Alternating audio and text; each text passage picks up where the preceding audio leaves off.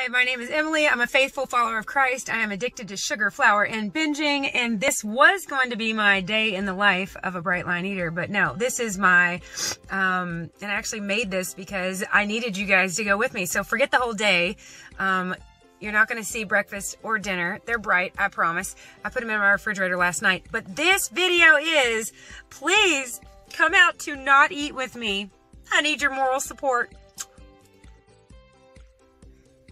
Good morning. So happy Sunday morning. There are 4 kids out in the car, 1 in the bathroom. My husband's out in the car. I need to get out there. We are headed to church, and there is big talk about Mexican food after church. My 2 teenage sons came to me separately and said, hey, could we go to our little small town, awesome, delicious Mexican restaurant? And so anyways, I'm taking you guys with me today. This is going to be a day in the life of a bright line eater, and a day in the life of a bright line eater that is committed to finishing January strong by eating only and exactly what I wrote down the night before. So this is my lunch, not Mexican food. Starting tomorrow, I made myself 5 little coupons where I could make 5 little swaps. So like today could be a perfect opportunity, or something like today could be where I swap out that for, you know, some grilled chicken, vegetables, and a little avocado at a Mexican restaurant. But nope, not today, not today. I'm going to finish strong. I'm going to eat that. Now here's what's funny. I have lost so much weight. People are kind of like, whoa. And some people are kind of like, you're unrecognizable, or are you done losing yet? Like, oh my gosh, like they're kind of like, I'm starting to get questioned a little bit. So it is going to be funny to be at the Mexican restaurant where we have not been in months. And then when they ask me what I want, I'm just going to be like, nothing for me, thanks. That is going to be kind of funny.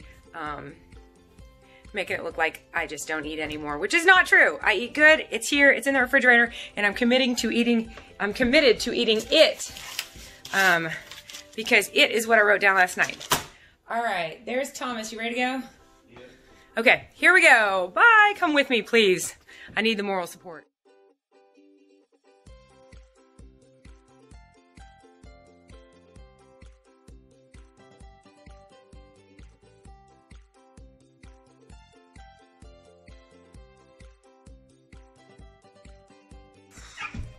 Okay, I was grabbing some pictures of those puppies, and one of them tripped me. One of those dogs tripped me, and I went down. But it's okay, I recovered. Let's go to church.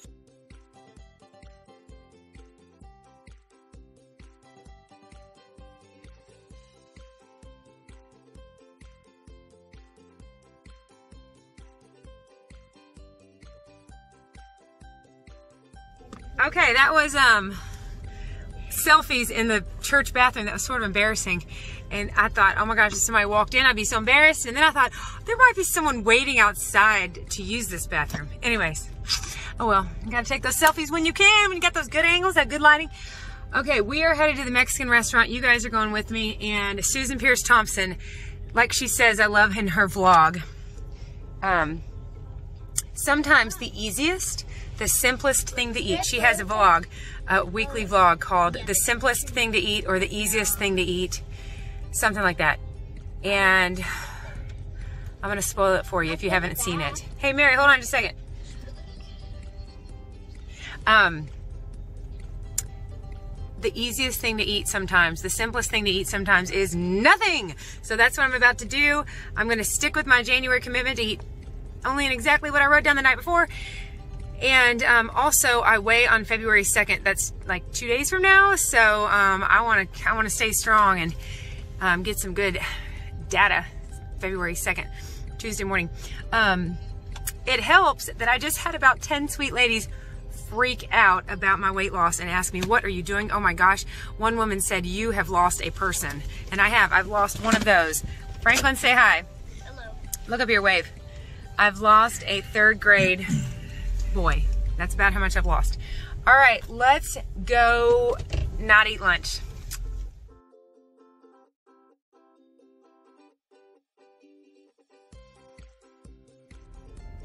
Okay, my family's at that Mexican restaurant. We walked in, got our table, everybody started sitting down. They brought chips, and I thought, oh, this is gonna be harder than I was thinking. Even with your support, even with my motivation, even with blah, blah, blah. our brains make very strong associations with things. And I thought, I cannot sit there with ice water with a bunch of lemon in it and enjoy my time with my family. I've got to run over here, get a cup of hot decaf coffee that will be enjoyable for me to sip on. It'll be hot. It'll hit my stomach differently than the ice water would. And something about the heat in my stomach almost makes my stomach feel like it's like shrinking up instead of like, okay, I'm ready for whatever you're gonna feed me. Let's let this water wash it all down. Like it's like food goes with water. I don't know. Decaf goes with like just sipping and chatting and enjoying the company around me. And anyways, strong associations. So I have overeaten many times at that exact restaurant. And my brain, I walked in and was like, oh, I refuse to sit here and be miserable for an hour with this amazing family of mine on this beautiful day that the Lord has given us. After a lovely opportunity to meet with my brothers and sisters in Christ at our Methodist church down the road, I refuse to sit there and whine internally, on the inside, and think about all that I don't have. I don't have refried beans or chicken or cheese dip, that white cheese dip, am I right? No, I'm not going to sit there and pout. That's not what I'm going to do. I have way too much to celebrate and be excited about. And this is, like Paul says, a thorn in my flesh that, you know, I'm grateful for. I'm grateful for, the issues that I have, the issues that I have to work my way through, not around. It's all good for me. And, oh my goodness, like I've said before, if we all put our problems in a big pile, we'd be real quick to grab ours right back out. I'm grateful for the types of problems that I have, which are nothing compared to a lot of people. I mean, they're something, they're significant, but you get my point. And again, back to serious associations. I know you'll know what I mean. When I hear Mexican, Hispanic type music, if I hear it, which isn't often, you know, in my, like, I don't know where I would hear it other than a Mexican restaurant, but let's say I'm not at a Mexican restaurant and I hear it, I instantly want salsa. Instantly, I want chips and salsa. I'm like, oh, I hear that music. Give me some chips and salsa. Our brains make very powerful associations. And so I am going to create some new associations. I'm gonna get me a cup of decaf, get back there with my husband. I raced out the door. I said, give me the keys. I gotta go get decaf. Oh my gosh. And I said, the girls want chicken burritos. Like, I helped him order. He probably would like a little bit more help than that. So I'm gonna get back to my family. I love you guys. Here I go. Okay, so now my family can indulge. They can just go to town. They can live it up. They can have a blast eating all that chips and salsa and everything else. While I indulge on my hot decaf coffee, which is basically hot black water. Yay. Okay, one more thing. Right when I walked in the Mexican restaurant, this woman stopped me and she was like, hey, did I just see you at church? And I said, which church? And she said, the Baptist church. I said, no. So anyways, people are not recognizing me and they are thinking I'm other people. I tell people, if you see my husband and my kids, use context clues. Use context clues. You can figure it out. You can finally figure it out that, it's me. It's me. And I should mention that the woman that thought I was someone else entirely knows me. Well, she didn't recognize me. She used to coach my son's basketball team. So I waved to her like, hi. And she waved to me like, oh, hi, thinking I was someone else. You guys, this is kind of hilarious. It's, this is an odd thing to be experiencing. Fun though. And I'm over worrying about what people think. I got my eye on the prize. Let's do this. Let's, get to go wait and people can get to know the new me. Okay, entering the Mexican restaurant, take 2.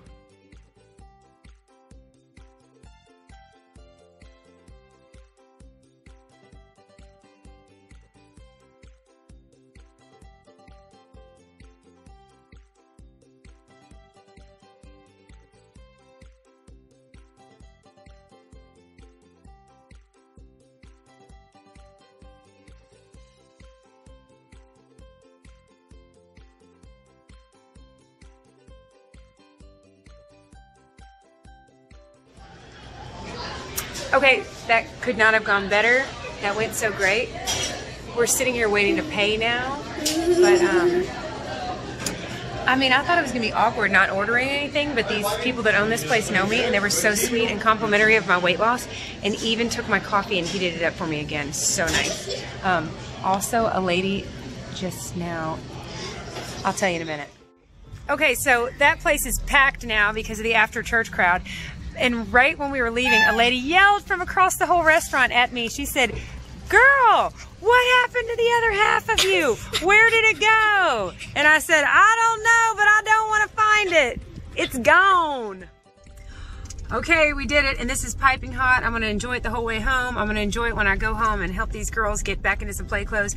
And then I'm looking forward to my lunch. My cauliflower and corn and peanuts and a cutie. Yum.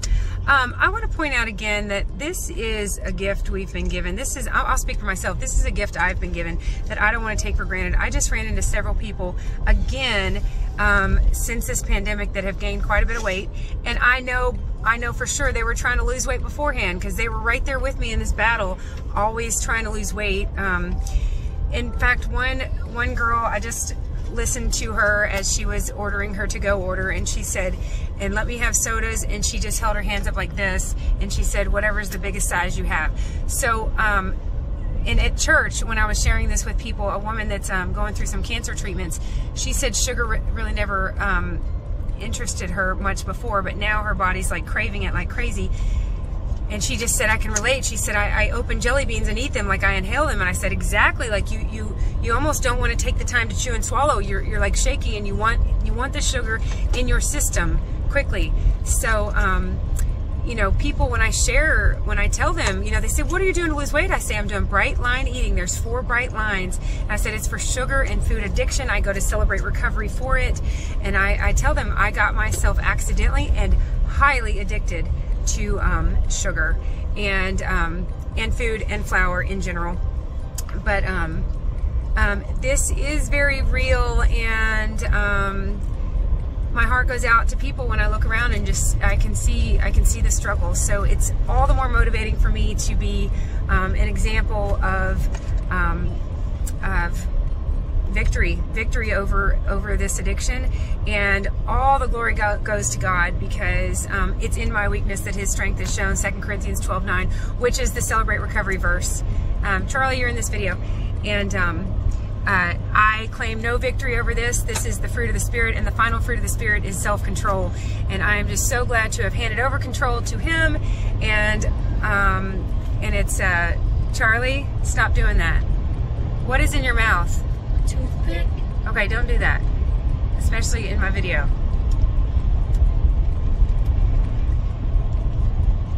Just feeling grateful. And anyways, got my coffee, headed home, gonna enjoy some lunch, and thanks for going on this trip with me.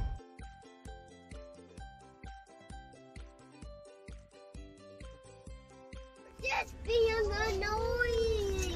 Teeny tiny, brand new baby lambs. They're so itty bitty.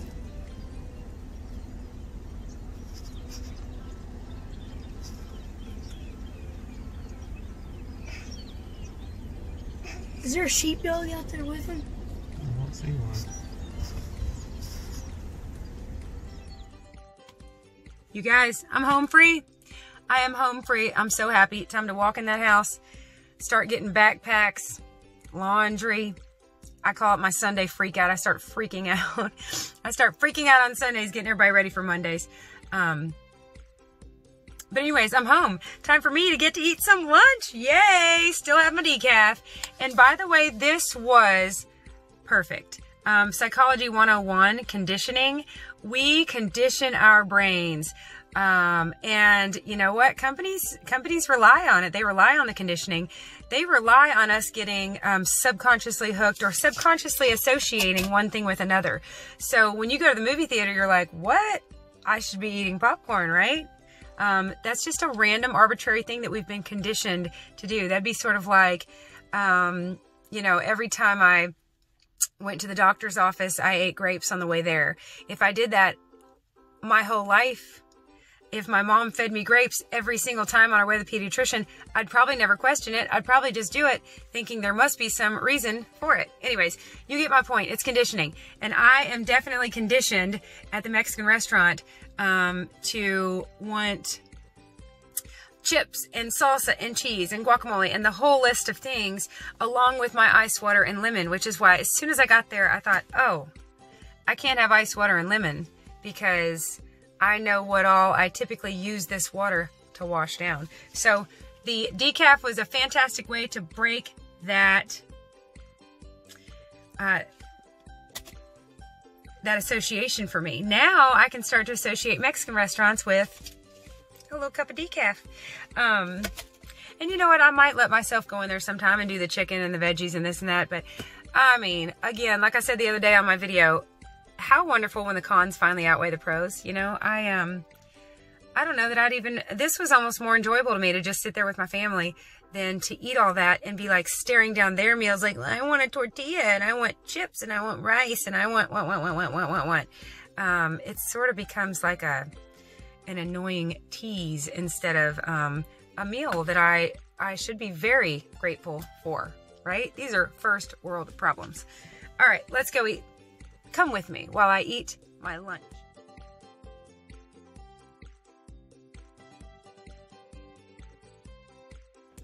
Okay, you guys, thank you so much. I'm home. I am about to enjoy every crumb and calorie of my lunch that I had prepared for me yesterday. I'm going to eat it and fuel up and get to work because Sunday is the first day of the week and there is work to be done and my work is cut out for me and I'm excited to tackle it. I have some new laundry systems in place around here and I'm excited to see them in action. I'm determined. One of these days I'm going to get laundry figured out. Okay, so I can't get a good snap. I'm going to end on that one. A sweet friend of mine texted me. She's going through a rough time after church and she said, oh, and by the way, you look beautiful and happy. I'm going to show you that. And then my response to her was, thank you so much. And it's been a rough road getting here, and it has. But a lady I used to work with had a little Post-it note on her computer. And you know when I talk about people that have problems that we wouldn't want to have, this woman, the testimony that she has, the ways in which God uses her, I swear is to show us that even through loss, we can praise Him. And even through tragedy, we can praise Him. And this woman, oh my goodness, the loss in her life and the way she just sang His praises. And John 35:11, it's the shortest verse in the Bible, and it's one of my very favorite verses. It just says, Jesus wept. People say, how could God allow this pain in our lives? Well, again, He's not controlling all of this. We get to make choices, and the choices stemming from Adam and Eve mean that this is a broken, fallen world, and Jesus wept. When His friend Lazarus died, He wept. And when we are suffering and we're going through pain, He is weeping with us. He wants to be with us. He wants to comfort us through this pain and help it, help keep our chin lifted, help keep our eyes fixed on Him, knowing that we are not home yet. This is a temporary flash in the pan, this experience here on earth, and we have much to look forward to eternity with Him if you've accepted Christ as your Savior and have the privilege of being called a child of God. So anyways, my response to her was, it's been rough, but like that woman that I used to work with, she had a little Post-it note that said, if He brings you to it, He will bring you through it. If He brings you to it, He will bring you through it. And I love that because it does not say if He brings you to it, He will skirt you around it, or He'll help you jump over it, or He'll find a way to tunnel beneath it. We walk through it, and He walks with us, like the footprints prayer.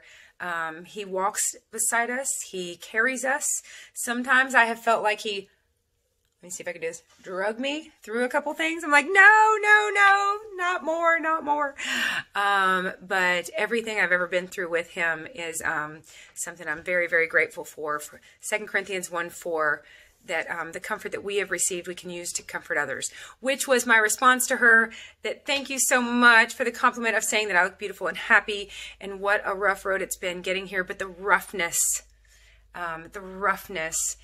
is led to the sweetness, and it is oh so sweet to be here with you. Thanks again for traveling alongside. Today I am going to, let's see here.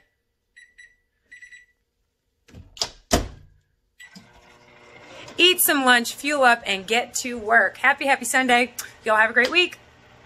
Bye.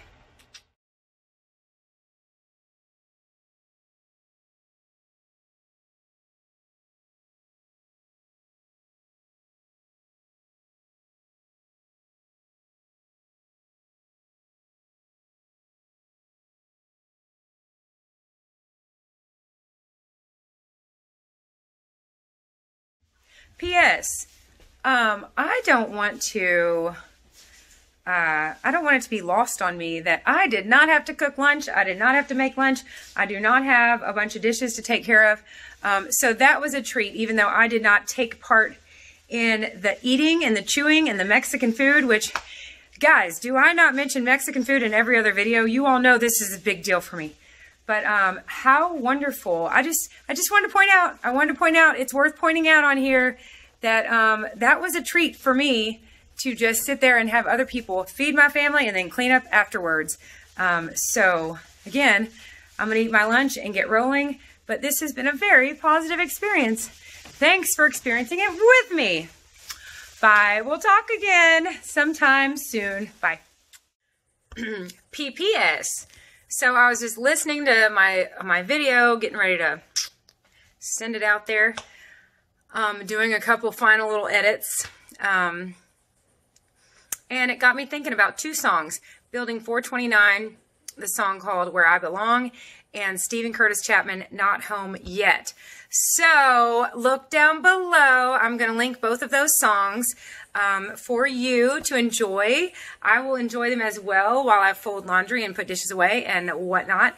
But there, especially if you weren't able to get out to church, maybe that's a little church for you, a little worship on this beautiful Sunday. I love you guys. Thanks again for traveling alongside. You are not alone, and we are not home yet. Love you. Bye.